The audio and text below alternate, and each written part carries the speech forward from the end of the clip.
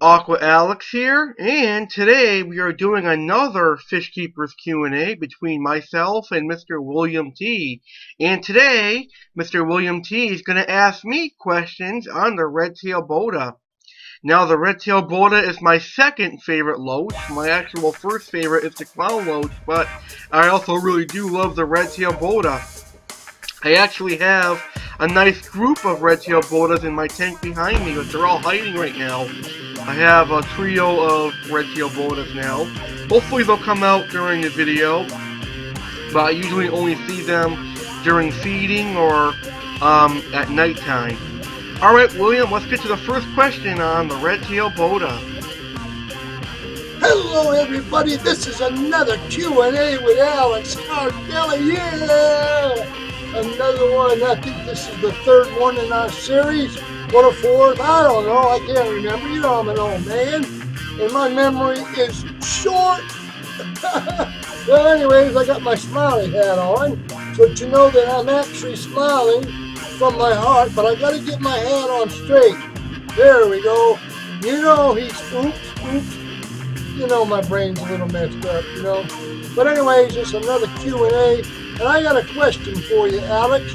I want to thank you for participating in this Q&A with me. But I want to know, red-tailed Botia is a natural predator of what species of invertebrate? Alright, a great question on the red-tailed Botia.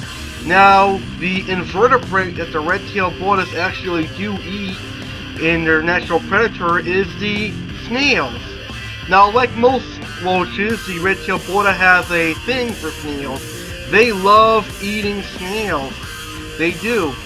So, the red-tailed Botia will definitely go to town on a snail when they see them. So, don't ever put snails in a red-tailed Botia tank because the snails will end up as lunch or dinner or a snack. Okay, Alex, I got another question for you. This one's coming straight at you from me to you. Has there ever been a documented record of breeding of the red-tailed Botia in captivity? Great question, William. Has the red-tailed Botia ever bred in the aquarium?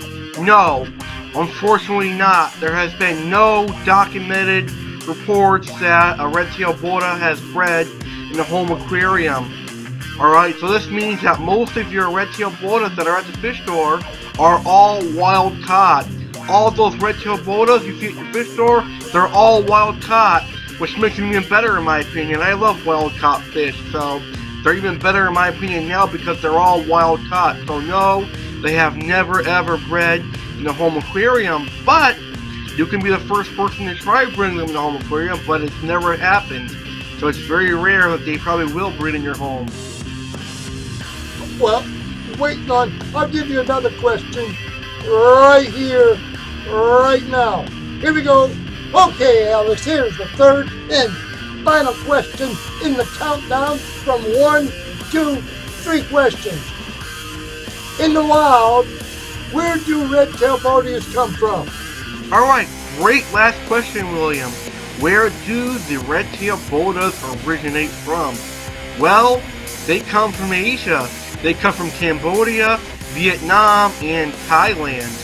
Alright, now I really love the red-tailed Botia, so I would definitely love to visit Cambodia, Thailand, or Vietnam to go fishing for some red-tailed Botia and clown loaches.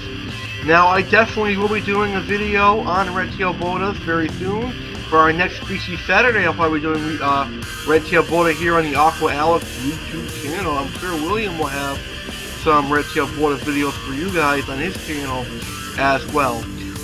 Alright, now Alex, I want to thank you, sir, for participating in this Q&A with me, and I thank you for your answers. Now I know a little bit about the red-tailed Botia. And all the listeners out there, remember, oops, ding, ding, ding, ding, ding, ding, oh. Jesus loves you. Jesus loves me, I love you, and you've got to love me. Well, I want to thank you for watching this video, And if you have any further questions about red-tailed botas, please message me here on YouTube or send me an email at alicedelaney19@gmail.com, and I'll be happy to answer them.